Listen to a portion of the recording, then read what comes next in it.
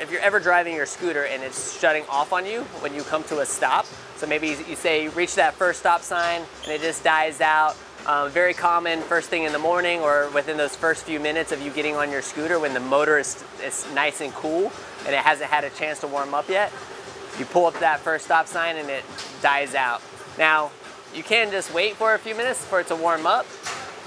A lot of the times what I do is when I jump on my scooter in the first 10 minutes, I don't want to necessarily sit there and let it idle for 10 minutes and warm up, right? So what I'll do is when I come to a stop, I'll give it just enough gas. Like I can hold the brake handle and give it a little bit of gas, right? To keep it running when I'm at that stop sign. But if it's happening all the time, even when it's warm, like this scooter is dying out, like you can see it's about to die out when it's warm, you can actually adjust the idle by simply turning it up. So what you do is open up your seat compartment here,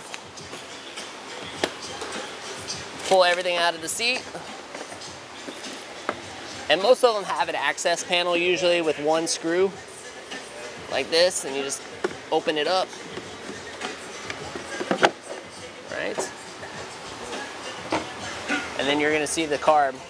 So let me wipe this off real quick. That's the idle screw right there. And what I'll do is I will start the scooter and hopefully you'll be able to hear the difference. All right, so the scooter is running. Just gonna give this a very slight turn to the right.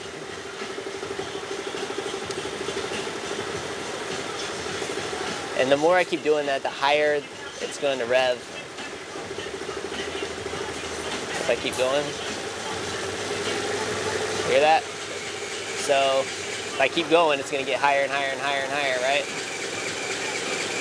So I don't want to turn it up too much because I don't want it to feel like it's pushing him through the stoplight or anything. But obviously I want it to be high enough to where it's not going to die every time the customer stops. Or every time you stop.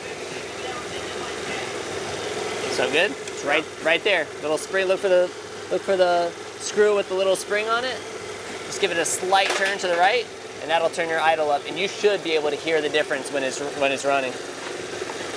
Now, since we're doing this, if you watch, if I continue to turn it up, you'll see the rear wheel starting to spin, right?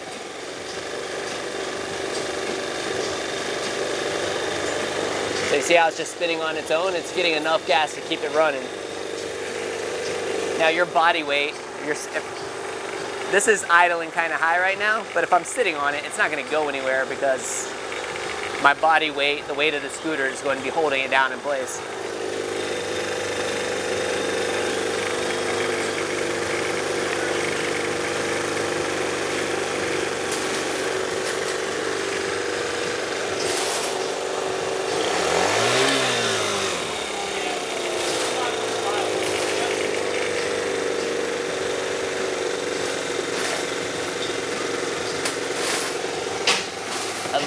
A very easy adjustment.